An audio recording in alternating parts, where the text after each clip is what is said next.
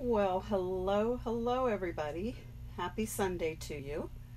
I just want to take 1 minute and make sure that my Facebook Live is up and running the right way. I have a bad habit of not checking, and then the one time it was on its side, so everybody had a sore neck turning their heads to watch my Facebook Live. But anyway, thank you for joining me today. This is the card I want to share with you. Very simple. It makes use of the Good Morning Magnolia stamp set. I apologize for the glare. I'm trying to tip it so there isn't one. It is a 2-set stamp here. It comes in 2 boxes, and it's beautiful. It's beautiful. Fun to work with. The other stamp set that I want to highlight and give a few of tips that worked for me on this was the Bokeh Dots. This is one where I have read people were having some issues with getting a nice image where you could still see the fun stuff that is in this background stamp. So as you can see, that's what I have here in the background. Now, I'll be honest with you, I tried a couple different things. Don't have an ink pad that is super juicy. That's one tip.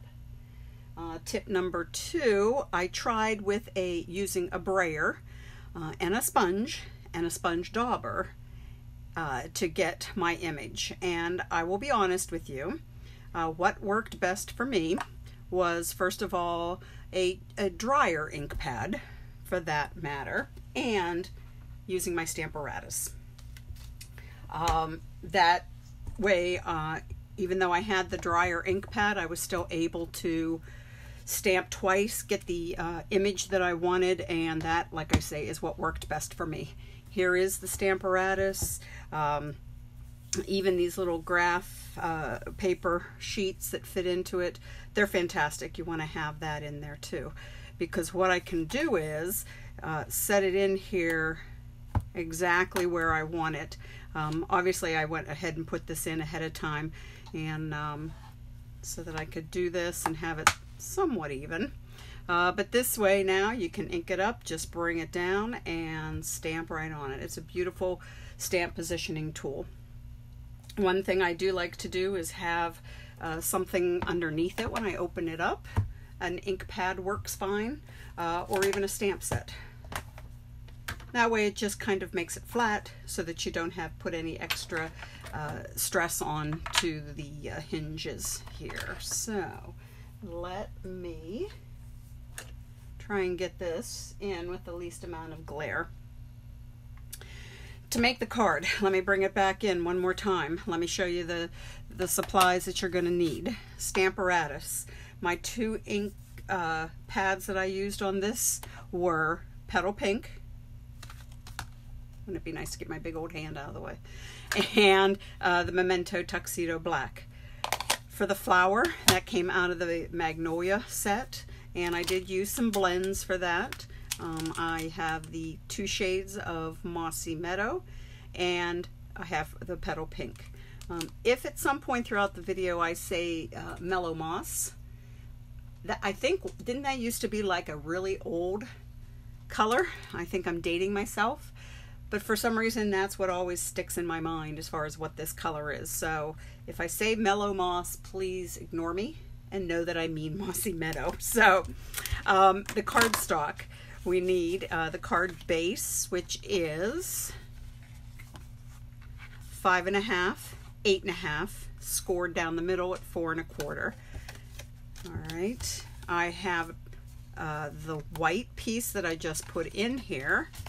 This measures 4 3/4 by 3 1/2. Now you know me, if you've seen my videos, a lot of times I do just 1/8 of an inch bigger for my margin. Well, I'm keeping you on your toes today, because then the next layer is Petal Pink, and it is 5, whoops, let's make that 5 by 3 3/4. So 1/4 of an inch bigger, making the black then 5 1/4 by 4. So yeah, like I said, I'm keeping you on your toes on that one. I do have some scrap paper, scrap white, to stamp and color my, and then die cut out my magnolia, and also for my sentiment on here. Some rhinestones, and then adhesive and dimensionals, of course. So, okay, so let me get started here. First, with that little background, there is my petal pink, and like I said, it is a little bit on the drier side, and if you need to push the ink out of the way, use a spoon. I have just a plastic spoon, and you just rub on it and kind of push it off to the edges. It will eventually just kind of resettle in where it needs to go, so you don't really have to do anything after that. So let me just go ahead, move some stuff out of the way here, and we'll start just hit number 1 here with the Stamparatus. You may like it just that way. I'm going to go with one more try. I would do want it just a tad bit darker, so let me go ahead and do that. Because you have it positioned in here, held in tight with the magnet, and have it moved the stamp or paper, you're going to stamp right down on the exact same spot. So let me see. Yep, there we go. That's what worked best for me. This is the way I like doing it. So let me pull this out, close up my ink pad. That is sort of my thing to always do. I always like to make sure my ink pads are closed. So I'll move this off to the side. Now the flower out of the magnolia set here, I already stamped it, so I can show you then how I colored it up. This is the Memento Tuxedo Black ink that I used. So here we go with the Mossy Meadow first. What works for me might not work for you when it comes to the blends. Everybody has their own way of doing it. There's no right and there's no wrong. So first of all, there is the brush end, so the wider end, and then the more fine tip point. 99% of the time I use the brush end. And so what I'm going to do is just add a little bit of the dark. That's what this one is.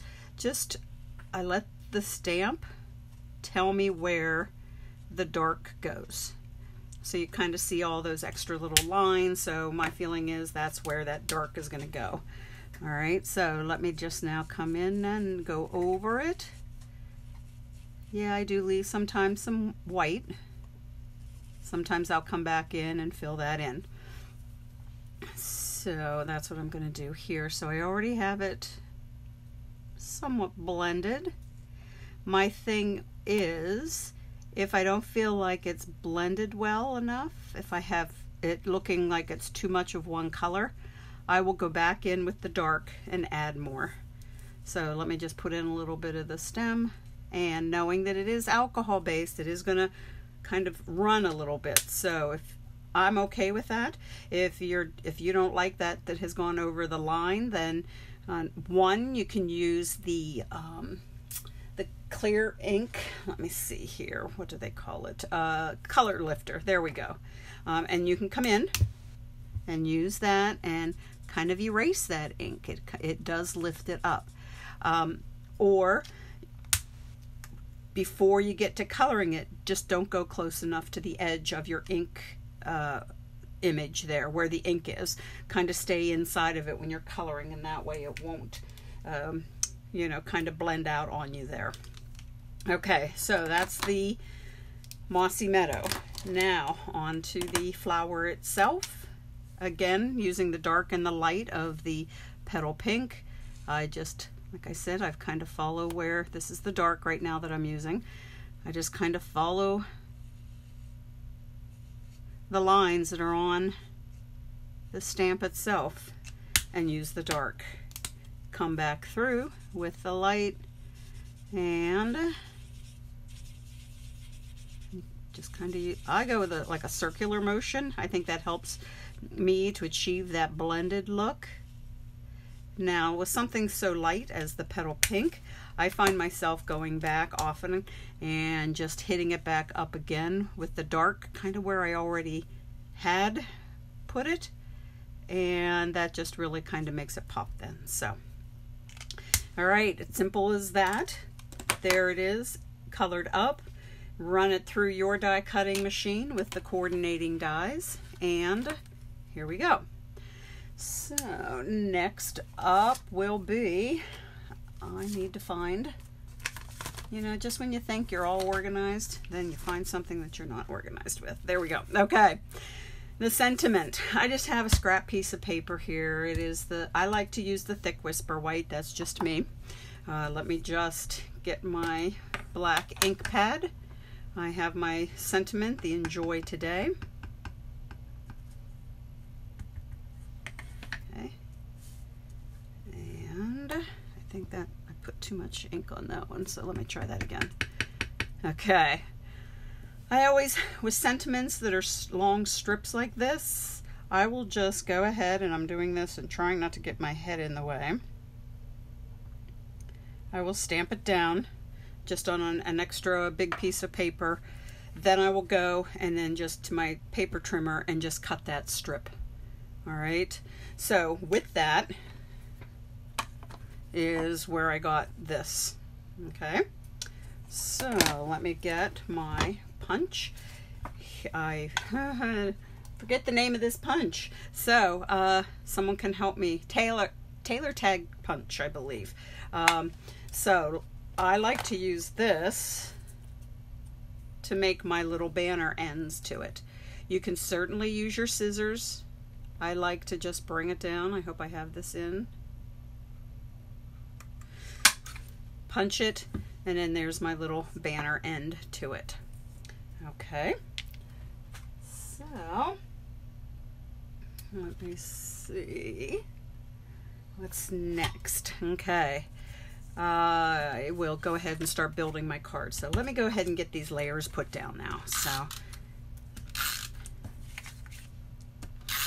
So those were just a couple tips and tricks and things that worked for me as far as the Bokeh Dots stamp set and for Stampin Blends. So, okay. Yep, I do like my layers.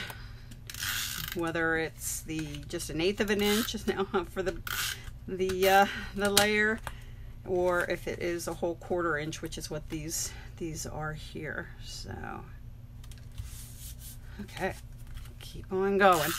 Another layer. Okay.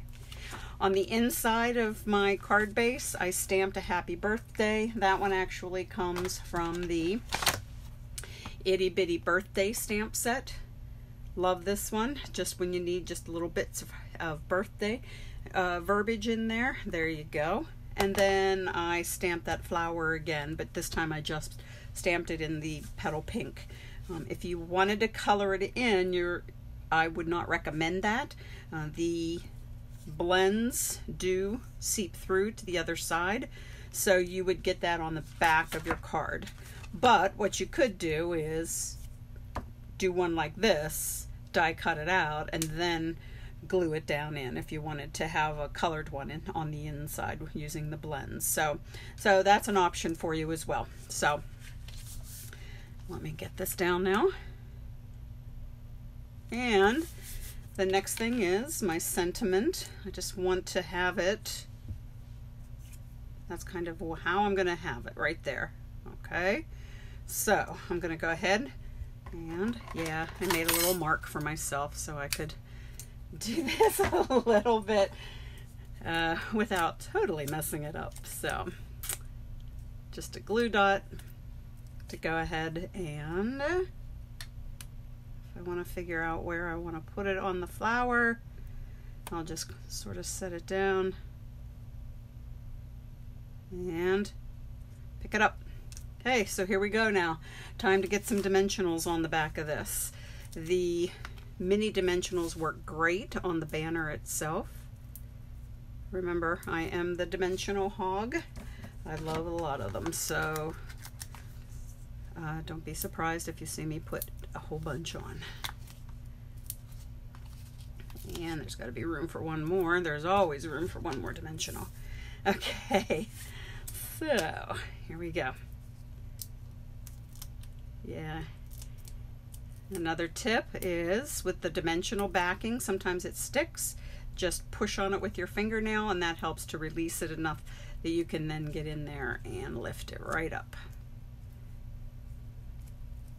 Except on days when you're doing Facebook Lives, then nothing helps. All right, there we go. That one did okay. So, okay, so let me get this back down in here. Doesn't look like I see my glue dot. So let me just move this and bend it and probably ruin it.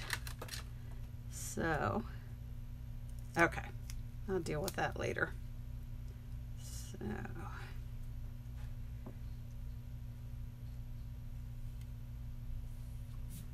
there we go. Okay, push it down in.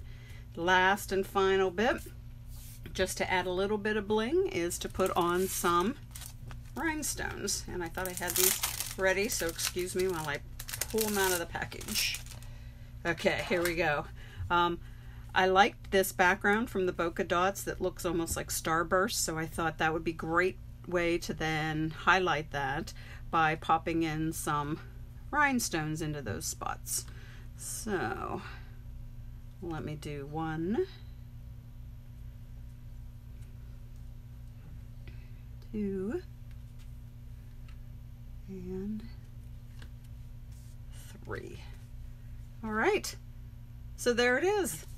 Here we go with the card we made today and the first card with a big old cat hair on it. Yeah, I do share my room with my cat Mojo. His food dish is in here, so maybe earlier in the Facebook Live you heard him crunching away. So anyway, so here are the 2 cards. I thank you for hanging with me and watching, taking on a few little tips that I had, tips and tricks that worked for me. You might find something else that works better, so that would be great. Do what works for you. And I appreciate you guys stopping by, spending a couple minutes with me, and have a great time. If you want to follow me on my blog, it is lindaloucreates.com. And if you have any questions, want help placing any order, I would be more than happy to help. So thanks again, guys. Have a great day. Bye now.